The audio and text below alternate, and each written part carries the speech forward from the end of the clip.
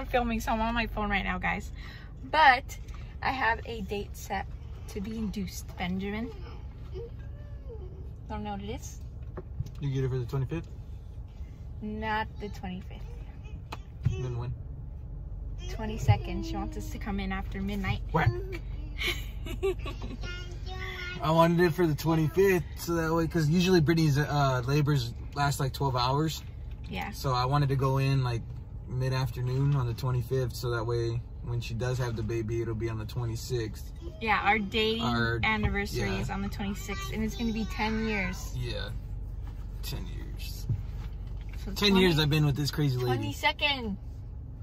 So 22nd. She wants us to come in at midnight though on the 22nd? Yeah. So that means you're probably going to have the baby on the 22nd. Hey guys, welcome back to Moran Family. So as you guys saw in the previous clip, I am going to be induced. So a little backstory, because I don't even think I've talked to you guys about me possibly being induced, like wanting to be induced. I haven't mentioned it at all. So it's probably a surprise to you guys. But me and Benny have been talking about it for a little while. What's up, babe? And we stop it loose and more. You need me to tie in your bracelet? Okay, hold the camera real quick. Say hi. Hi. So as I was saying, me and Benny have been talking about possibly being induced because my hospital that I'm going to be delivering at this time around is not close at all. It's actually an hour drive. And that's just so far away. Like the thought of being in active labor, being in the car for an hour or more is a little nerve-wracking. So we've been talking it over, and we think it's best if I just get induced.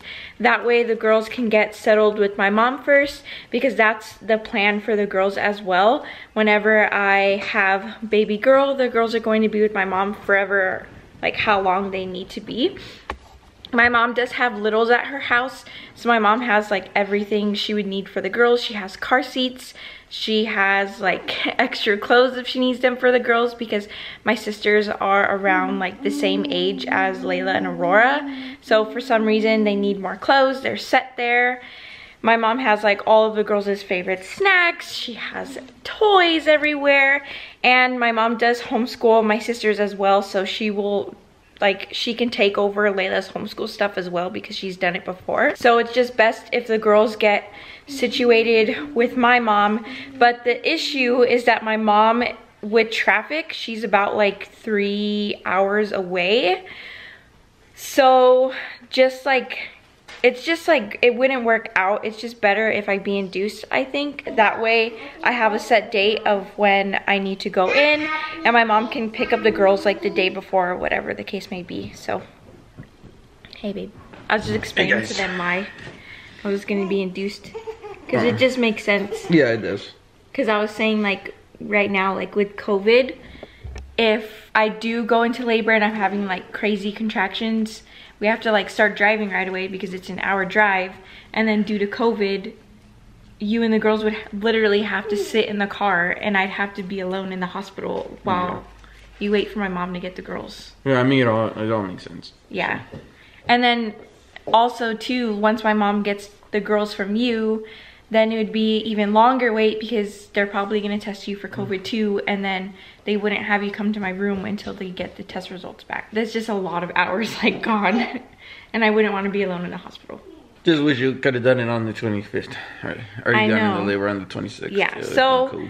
So as you guys saw in the previous clip, I'm going to be induced on the 22nd, but that might change depending on how today goes, because I have a growth scan today, so they're gonna make sure she's all good in there, because yesterday when my OB was like measuring my belly and she was feeling around in there, I was measuring a little bit behind, so she just wants to make sure that baby girl is good in there, I'm not leaking any fluid, and just all of that stuff. So hopefully I can record it, because this guy hasn't seen her since the first ultrasound. Microscopic. Yeah, she was like a little gummy bear in there. I've seen her, the last time I saw her was my anatomy scan, which was at like what, like 22 weeks? I think so. I don't remember. It was 20 something. And now I'm 37 weeks tomorrow. I'm 37 weeks like the day you guys are watching this. So it's been a long time. I imagine I'm not gonna see her like perfectly if they show me her today, because I'm pretty sure she's all smushed in there now. Hopefully I can record that for you guys and for Benny, for the girls, so they can see her. But yeah, that's pretty much like our game plan for birth right now. I had a good induction experience with Everly. A lot of people were telling me like their horror stories when I mentioned that I was going to be induced with her, and a lot of people were saying that it was terrible and they weren't dilating, they were having super strong contractions, and it ended in a C-section. But that wasn't the case for me. I was given like Cytotec, I was given Pitocin. Yeah, and I think that was... Yeah, and then you got... Yeah, what's it called? Epidural? Yeah. But I only got the epidural because I feel like I psyched myself out. Yeah. Because with Layla, I had the Pitocin and it was terrible. I was having like back-to-back contractions, like no break in between. I was in so much pain. And then when they gave me Pitocin with Everly, I was just like, oh my gosh, like I don't want to feel that pain again. So I got the epidural before I felt anything. So I was never in like any real pain with Everly. Before we head out, give you guys a bump update like I always do. So I'm 37 weeks the day you guys are watching this. As I'm filming this, I'm 36 weeks and 6 days, so basically 37. We are almost there. Like I said, we have a date for baby girl's arrival. It may be earlier depending on how today goes. But it's just so crazy. Countdown for this little girl has begun. Another thing they're going to look for today too, I didn't mention, is to see if she dropped, because not yesterday's appointment but last week's OB appointment, her heartbeat when they were checking it, it was like above my belly button. So my OB was concerned that she was breech. She wasn't head down.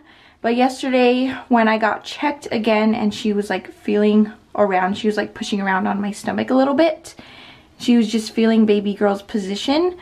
It felt like baby girl flipped and she's head down now. Today's ultrasound will also confirm that as well. So I'm getting a growth scan and they're checking baby girl's position today. So fingers crossed, everything is good. The date doesn't change for our induction, because I wouldn't want her to come too early, because the date that we have scheduled as of now puts me at 39 weeks. So I'm not going to be induced like crazy early or anything like that. I'll literally be induced like a week before my actual due date. So I'm hoping that stays, and hopefully this girl is head down. I bought a yoga ball and I've literally been bouncing on it like every single day to try to get her to like get into position and just drop more. But we'll see.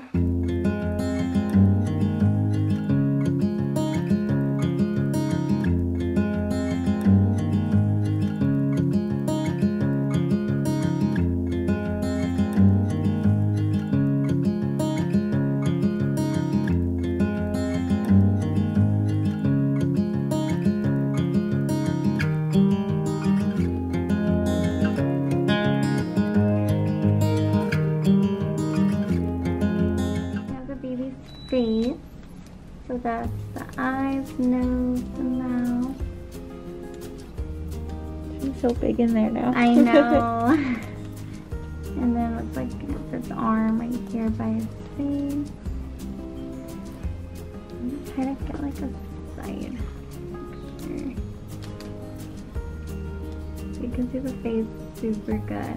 And then you can see like the lips moving a little bit.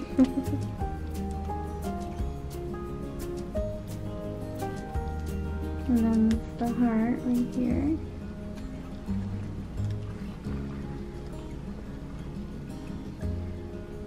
And there's a little side picture of the baby. And those are the arms.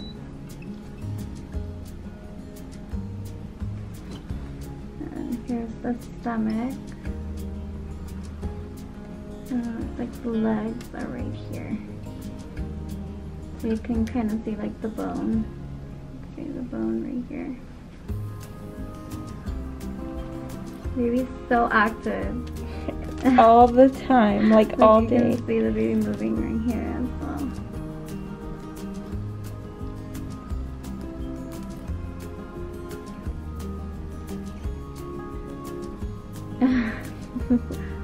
So it looks like the baby's playing with his hands and his mouth.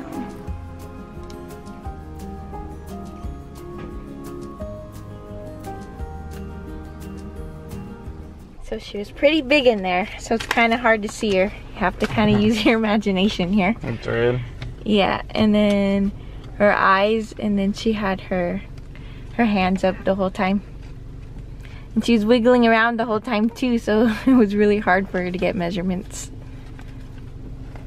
Who is that in there? I can't see what she looks like. I'm gonna have to keep beeping you because you always say baby sister's name. It's baby.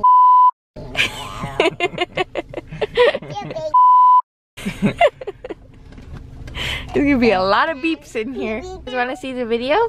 Can we show us to see the pictures? Big sister wants to see. It's kind of hard to see her. Yeah, She's big in there. Is this her head and then this is her Yeah. body and then that's her hand? Yeah, her hands are up by her face. She looks all squished in there. She is all squished in there. Alright, so we're finally back home, so I figured I would let you guys know how my appointment went today.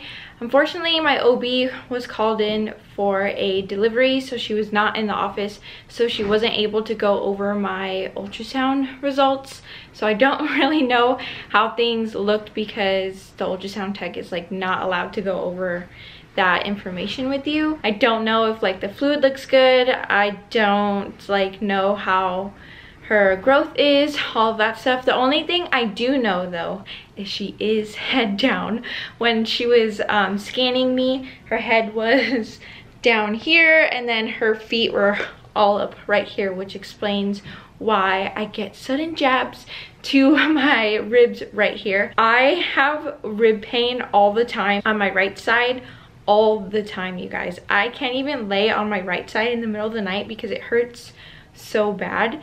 And now I know it's because baby girl's feet are up in my ribs. So I'm really happy that she's head down now. So I will have to update you guys next week because I do go in weekly, like I said. So I have an OB appointment next week in a couple days. Actually, it's on Monday. Hopefully baby girl looked good in there. She was so like smushed in there, so it was kind of hard to tell like what was what. You kind of have to like listen to the ultrasound tech because she was explaining to me like what everything was. But she'll be here soon, so I'm not even like worried about it or anything. I'm just so excited to finally meet her. So before I close out this video, actually I'm gonna go ahead and show you guys this that I got in the mail, because I know you guys always like when I share baby products that I get. So this is by the brand Copper Pearl, and it's their multi-use cover.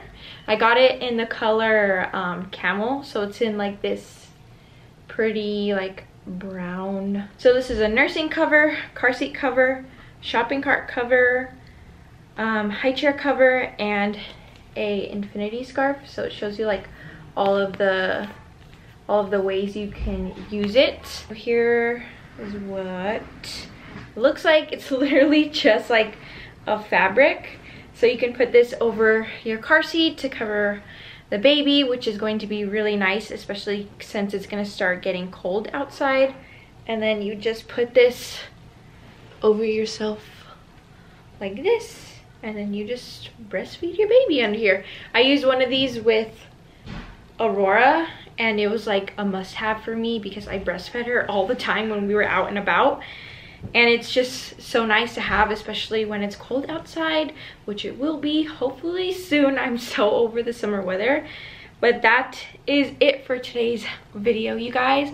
I hope you guys enjoyed this baby watch vlog. Hopefully you were able to kind of see baby girl. Like I said, she was smushed in there, so it's kind of hard to see like what was what in the ultrasound, but hopefully you guys enjoyed that. I know I did, because I haven't seen her since my anatomy scan, and then Benny hadn't seen her since our first ultrasound. Same thing with the girls, they hadn't seen her since that, so it was really exciting to get to see her today. But as always, if you guys enjoyed this video, make sure you give it a thumbs up, make sure you guys are subscribed to the Moran family, and make sure you hit that bell. That way you guys always get notified every single time I upload.